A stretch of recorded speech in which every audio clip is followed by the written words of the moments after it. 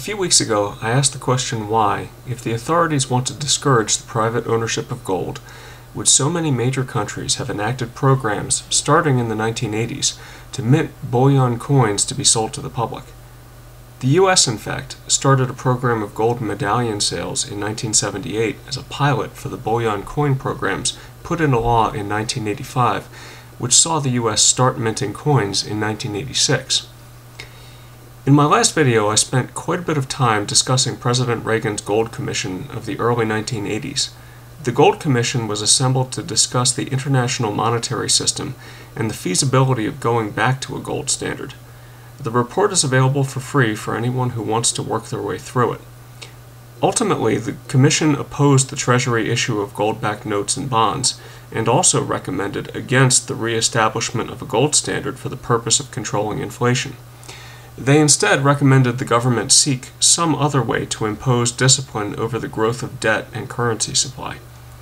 At the same time, they recommended the government continue its program of medallion sales, to start issuing bullion coins with a modest markup sufficient only for covering the cost of making the coins, and maintain a sufficient treasury gold stock to hold as a contingency in the event that the world decided to reenact some form of gold standard in the future. Let's spend a little time discussing the experience of the U.S. with the use of gold in the last century, what gold essentially did for balancing trade between nations, and how it was ultimately abandoned in official use. I'll sum my thoughts up now with this simple idea.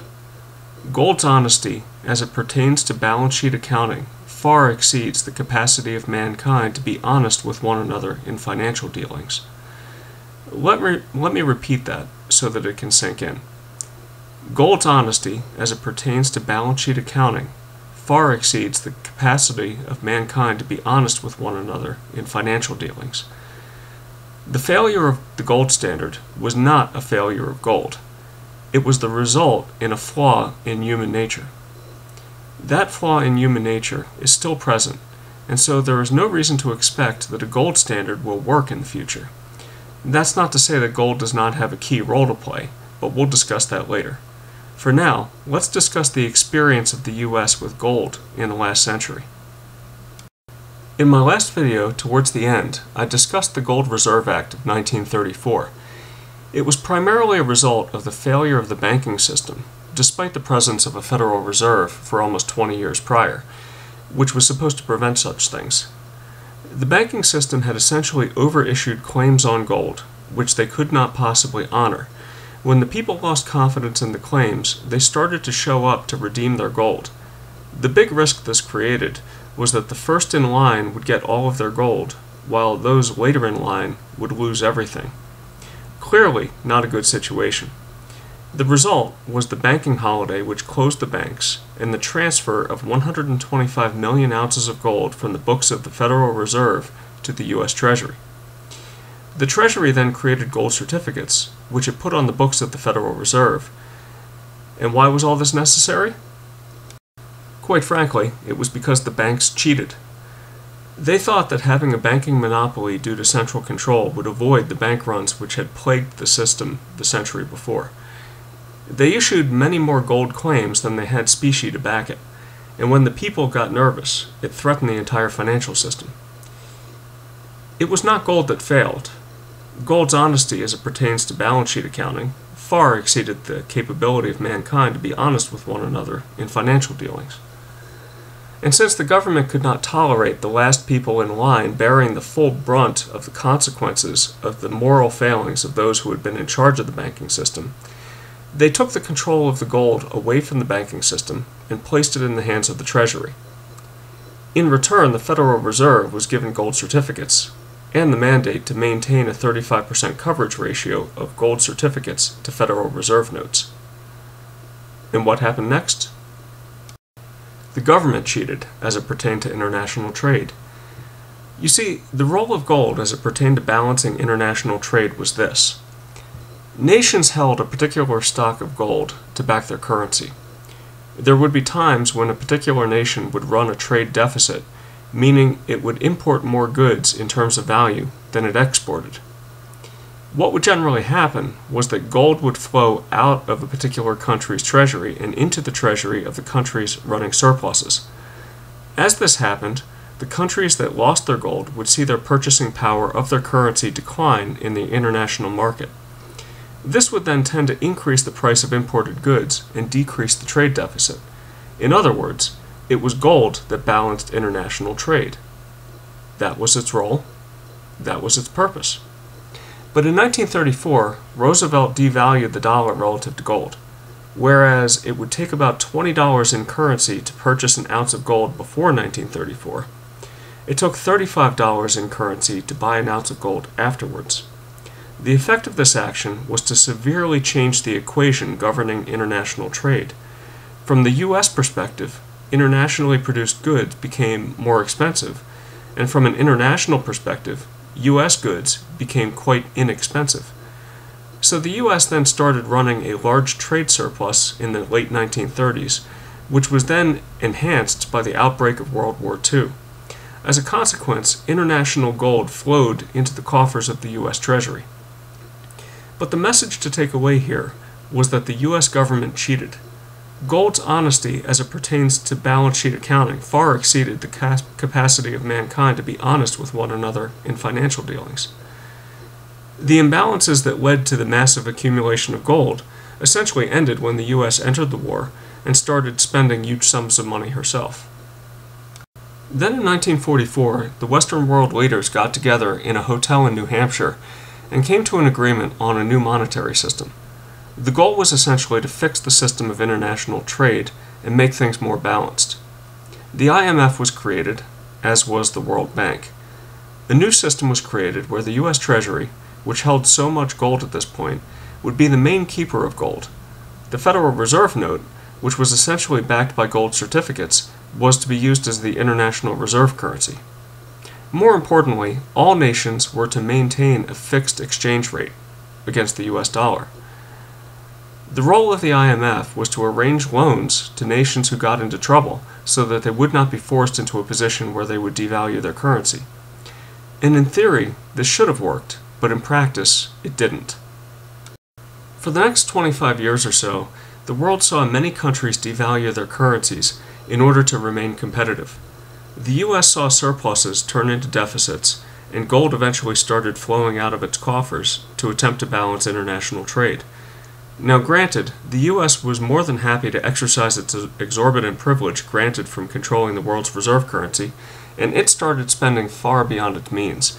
But the key here is that the discipline of the gold system was broken by the fact that currencies were devalued deliberately. What should have happened was that countries that exported more than they imported would have seen not only an influx of gold into their coffers, but also a strengthening of their currencies until the trade balance was corrected. But when currencies were devalued, it resulted in a persistent trade imbalance that could not be controlled by the flow of gold. And so, between excess U.S. government spending and the persistent attractiveness of internationally made goods, the gold flowed out of U.S. coffers and continued to do so for a long time. All because gold's honesty as it pertains to balance sheet accounting far exceeded the capability of mankind to be honest with one another in financial dealings. And so in 1971, we see the U.S. cheating again, when Nixon closed the gold window, ending convertibility of U.S. currency for gold. This was followed by a long string of years where the Treasury gold stock more or less remained stagnant. And it was also a long string of years where U.S. debt started to skyrocket. The U.S. currency still acted as the world reserve currency because the rest of the world wasn't prepared to institute an alternative system at the time. We still had trade imbalances due to U.S. excess spending and international governments devaluing their currencies. But what once had resulted in a draining of gold led to an increase in U.S. indebtedness. And again, what one must notice is that gold's honesty as it pertains to balance sheet accounting far exceeded the capacity of mankind to be honest with one another in financial dealings. So now, one should be asking the question, if a gold standard is reenacted, how will it be made to work? Has the nature of mankind changed to the point where our leaders will be honest enough to match the honesty of gold? I think the answer to this is no, and I believe that most of the members on Reagan's Gold Commission reached the same conclusion. So let's discuss a system that might work, which takes into account our leaders' questionable honesty. What would happen if instead of the responsibility for balancing trade resting in the hands of government officials, it was placed into the hands of the people? Remember what I said about the role of gold in the past? When a country ran a trade surplus, it would see gold flow into its treasury. Its increased purchasing power on the international stage would tend to encourage its people to spend more on imported goods until the trade imbalance was corrected. In other words, when the equation governing balance of trade was not balanced, it would be a flow of gold that corrected it. But why would it be necessary for the government to do the importing and exporting of gold? Suppose all citizens were allowed to own gold and encouraged to treat it as a store of wealth. As a country exported more than it imported, its people would become wealthier. The people themselves could accumulate more gold, and once they were satisfied that they had enough wealth, they could then increase their level of spending, and thus correct an imbalance of trade. The gold would still flow across borders. Spending habits would still change, but the decisions would rest in the hands of the people, more so than in the hands of government officials whose honesty could not possibly match the honesty of gold. Sure, there would still be paper and electronic currency, but the currency would be used as it should be, for making exchanges, for extending loans, and for making investments to profit. But it would be gold that would act as the bedrock, which serves as the store of wealth. Ask yourself this question: is it better for your government to accumulate and hold gold in the name of the people as a whole? Or is it better for individual citizens to make the choice for themselves and each be responsible for their own choices and their own spending habits? I know how I would answer. I think it's no accident that so many nations started minting official gold and silver coins in the 1980s. There will come a time when the current system of world trade fails and its currency system goes with it. In the meantime, isn't it nice that the option exists to personally adopt a system of wealth that offers honesty which far exceeds the honesty of our leaders? I think so. And I think the members of Reagan's Gold Commission would agree.